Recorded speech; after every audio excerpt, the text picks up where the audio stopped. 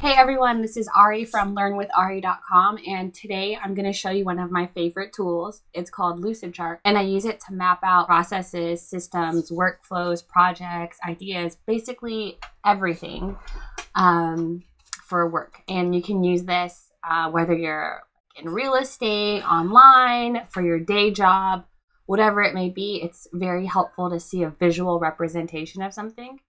And I will build out, let's just call them workflow. I use workflow or flowchart interchangeably.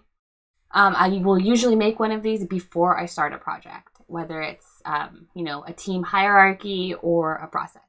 So today I'm going to show you how I would map out a lead process. And then depending on how timing goes, I may show you how I onboard customers. And this is something that I needed to do an update. So let's jump into it. So I keep my caps lock on just to keep everything clean. And then I grab this little text over here. And we're just going to call it template. Call it lead flow and then marketing. So I have a couple businesses and projects and types of things that I do. And so I like to be, super specific when I'm labeling things. So that way I don't have to open up the file to know what it is. And then you can add some shapes over here. Okay, so under flowchart shapes, I'm looking for containers. That's what I needed. We're going to use selected shapes. And then I'm going to grab this first container here. And I'm just going to name it lead qualification. So everything that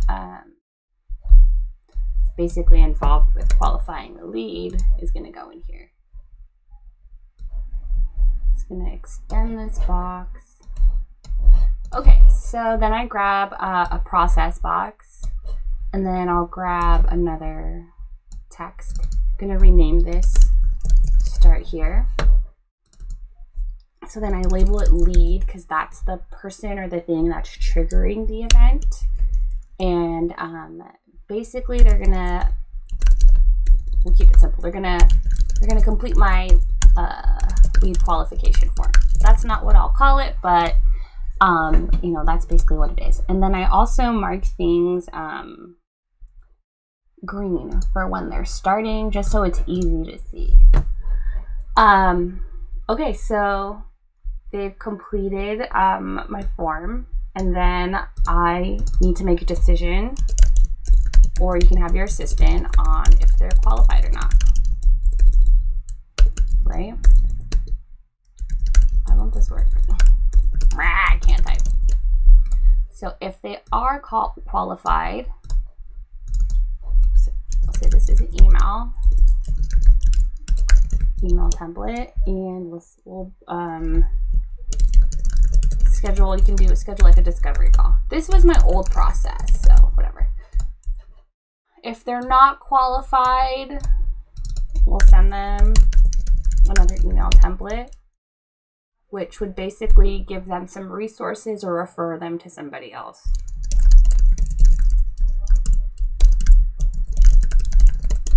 Right? And actually, this is a terminator, so I'm going to actually choose this terminator one, which means there's no steps left. It's the end of the road for that one. Okay, so I can also kick this off via ConvertKit, so we can just say, right, because I want to automate it. And then I want to see if they booked the call, right? They booked a call.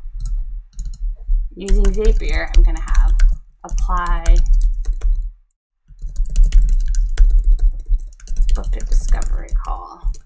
Tag in ConvertKit, that's what CK is. And then Calendly will send a confirmation email, right? And then also Calendly will add to my calendar, right? We can extend this a little bit more and just keep it there. What happens next? Calendly will schedule reminder emails and homework.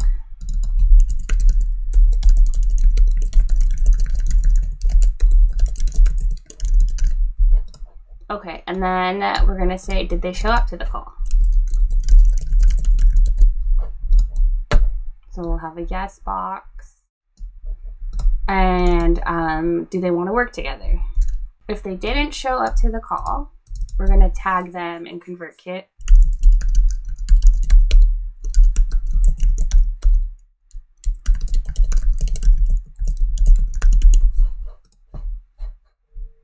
Right? And then we'll have some other steps kick off there. If we're working together, then using, I think I used Dipsado, we're going to send a proposal.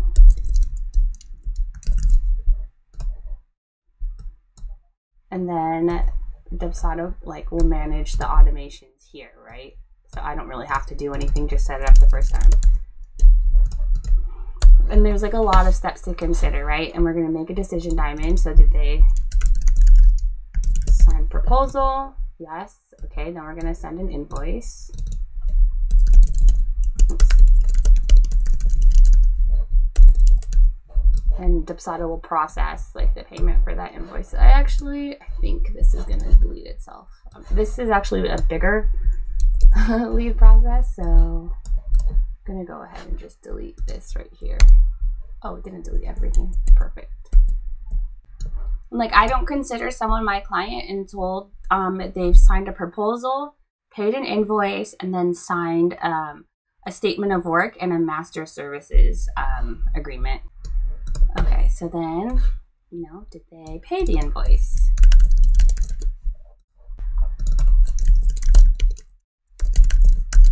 And so a master services agreement is basically our main contract. And then the statement of work clearly specifies what we're going to work on, what we agree to. And then if there's ever scope creep or the client wants to add something on or do another project, I'll just send them a new statement of work. The master services agreement is the general coverall, and then the statement of work are for any updates. And I learned basically this whole process right here is from doubleyourfreelancing.com. And so I can, send you guys a link for that, so you guys can check that course out. Honestly, it's all of Brennan's stuff is amazing. I think I have almost every course of his. I've learned so much. It's helped me make a lot of money, and I can't recommend his stuff enough. It's really great. Okay, so if we're working together or not, we're just gonna send, I guess we can just do ConvertKit, right? We're gonna apply tag, not a fit, and then it'll kick off an email,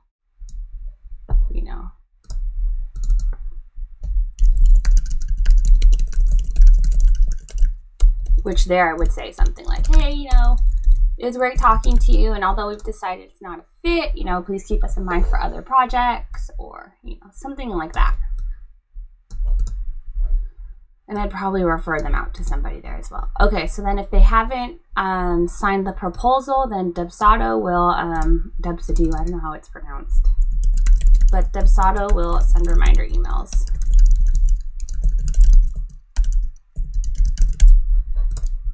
And then same with the invoice as well.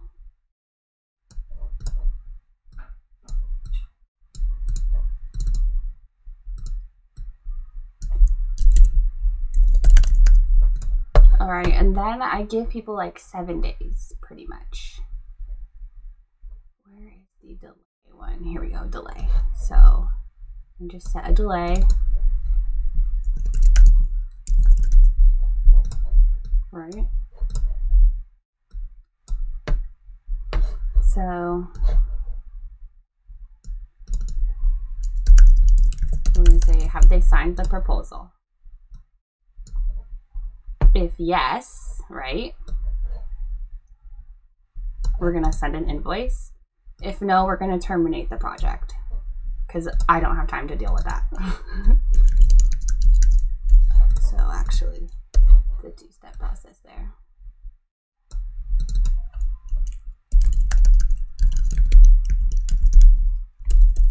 So we're going to apply.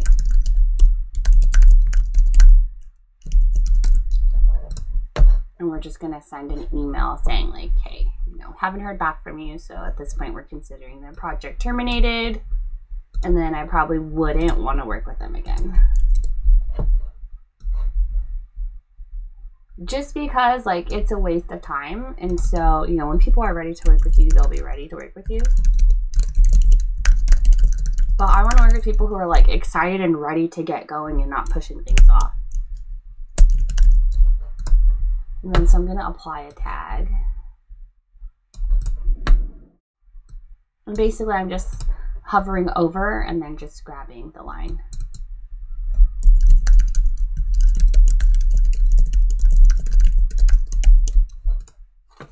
Okay, so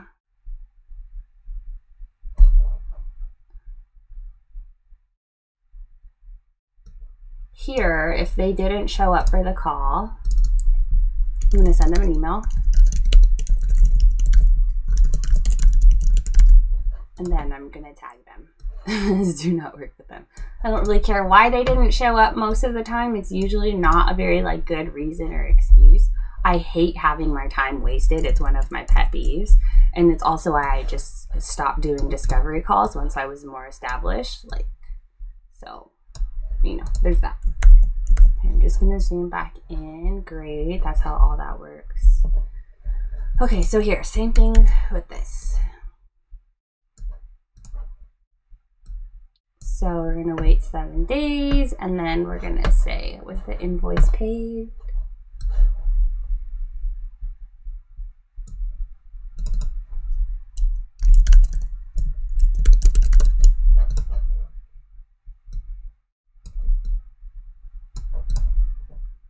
If it was paid, yes, then we're gonna send them, right? So as soon as it's paid within this 7-day period, we're gonna send them this. And then if it's not, same thing. You're just gonna go here and we're not gonna bother with you. After everything is signed, we're gonna send them a welcome email.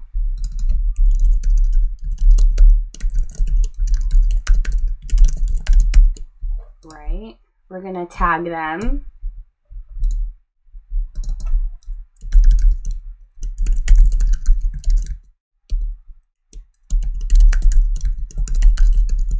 So that just means we're actively working on a project together, and then I'm going to tag them one more time with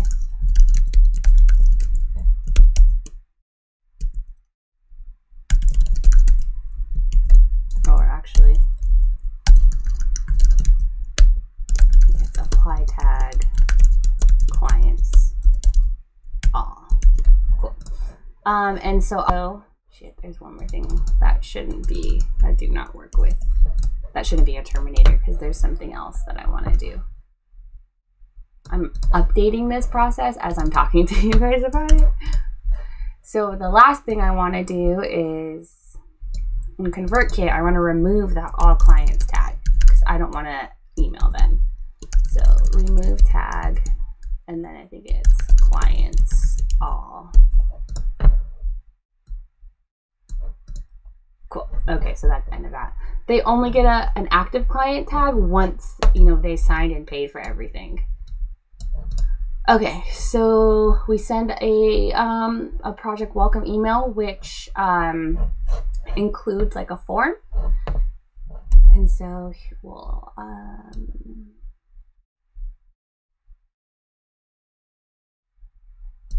and then I also do a kickoff call with them.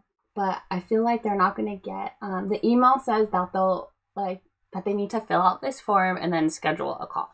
So that's the first thing. Did they complete their intake form? And like these forms, the intake form makes our calls so much more productive. So like we can talk strategy and brainstorming instead of like basic things that need to be collected. And it needs to be completed 72 hours before our call, right? So like they can complete this, and then I have the calendar set up where they can't book anything until like past 4 or 5 days. Okay, so if they completed it, then they will ConvertKit will also, there's the website. So schedule kickoff call, right? And then I'm going to send them an email also in ConvertKit.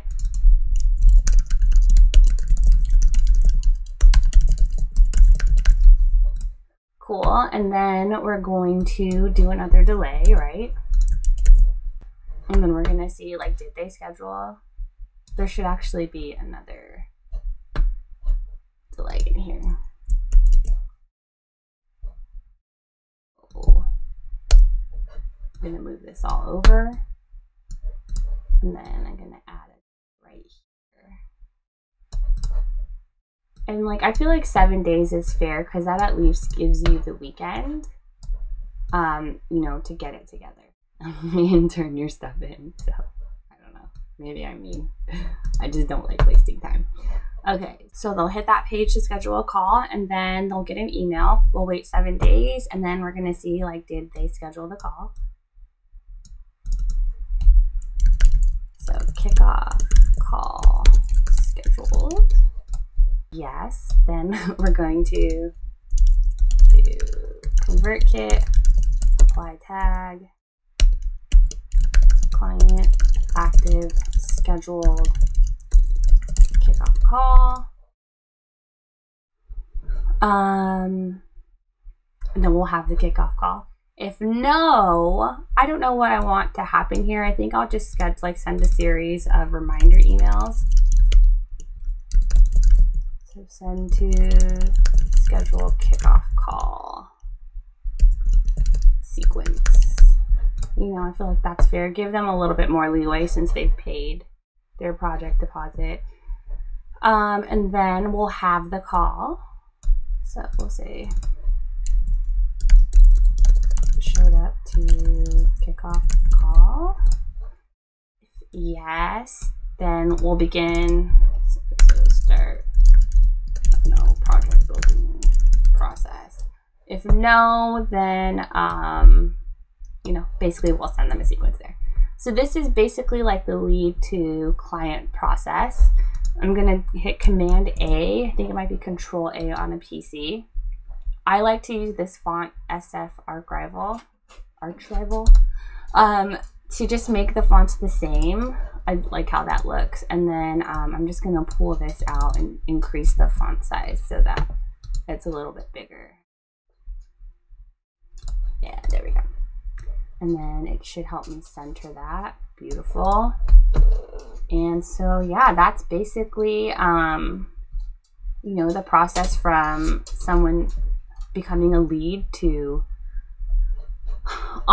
starting the onboarding process and scheduling, you know, our kickoff